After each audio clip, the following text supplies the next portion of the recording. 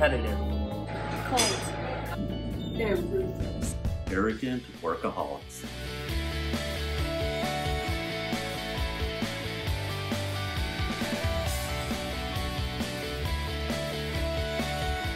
So what makes up a good culture and what makes up the culture at Plante Moran?